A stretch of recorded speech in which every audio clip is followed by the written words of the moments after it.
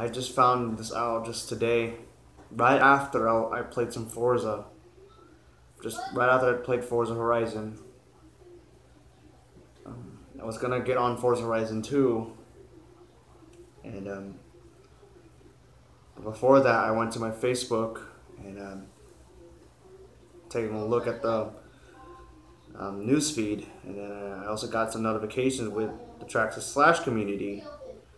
Um, and then all of a sudden, while I was scrolling through the news feed, I saw a post that my dad put up on Facebook, and it said that Chester Bennington of Linkin Park died at 41. And I was like, is this true? Or are you kidding? Or is this something that you're playing games with me?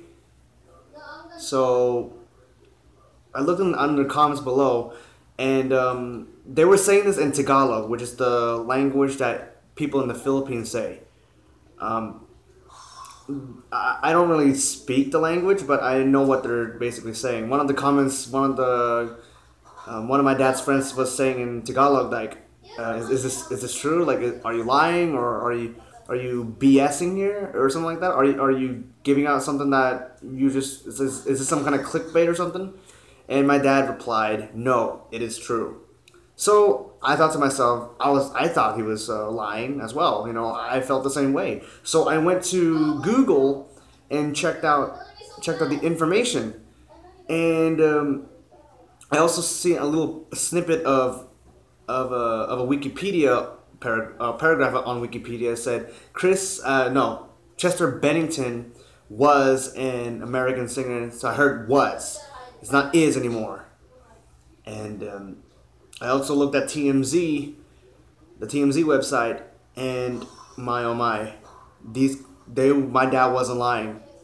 In fact, nobody weren't lying. I thought at first everybody was lying about him dead, but I did further research on it. So I read more information on the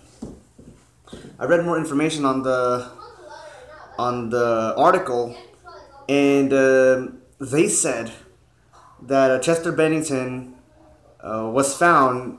They found his body by actually, let's put it this way: an employee found his body at 9 a.m. just today at 9 a.m. In a private residential area or whatever, probably like a house or something, in Palos Verdes, California, which is somewhere in the Southern California area. I have never been there, but they say California. It's probably somewhere around there. I'm currently in Northern California at the moment, San Francisco area, to be specific.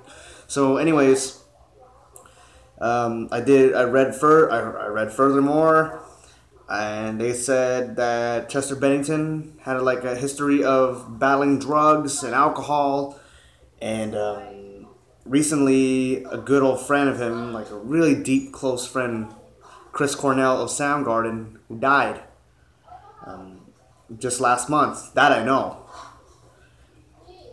And he also was molested by a male, like some man, when he was just a kid. I don't know what age. They didn't say what age he was, but if you guys know, just put it in the comments below. But if you guys can find out an age, how old he was or something, just let me know. He was probably, I guess probably around 10 or somewhere around his teenage years. So he had a really hard life, especially from then till now, when he died, and he also had this feeling of he wanted to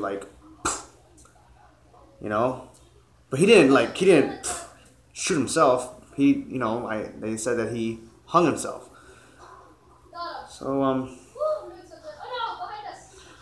I'm sorry for all you Linkin Park fans out there. I'm sorry. I'm sorry that this happens to one of your favorite idols and your favorite singers. But it happens. A lot of Nirvana fans felt really sad with Kurt Cobain dying. But some of these things happen. Sometimes life is harsh. Sometimes it's good, but most of the time it's really challenging. And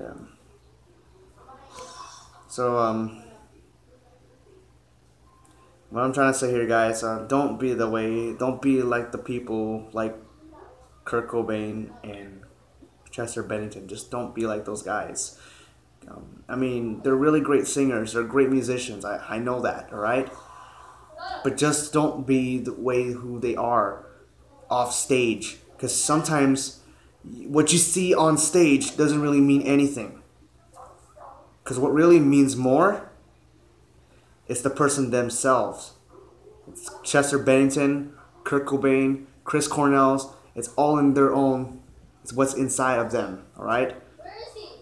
A lot of people who think that, ooh, this guy is ugly, or this guy is whatever, they should kill themselves or something like that. Those people, the bullies, that's what they see from the outside. They don't know who they really are, okay? They don't really know who they are. All they just know is what they see outside. It's like Ferrari. They always like judge it like, oh, your car looks good just by the outside looks of it. You know, it looks cool. I'll give you that. But they don't even know what's inside. They don't even know how much horsepower the thing is. That's the same thing that I'm trying to say with Chester Bennington and Kurt Cobain. The bullies or the people who think that these guys are like just nothing, or they're just like any other person, any other famous person, you don't know that. All right? But now you guys know. Think about it, man. Just think about it. Just think about it, people. I don't know what to say. So, I am done with this video. I'm not going to be posting any videos right now on Traxxas Driver 31 and FHRC Brony. But if you guys want to take a look at some of my older videos, feel free to do that. If you guys are watching this on FHRC, feel free to subscribe. And do the same thing if you're also watching this on Traxxas Driver 31. And that is all for now. I'll talk to you guys again soon. And once again, rest in peace, Chester Bennington. You will be missed, but your music will always live on.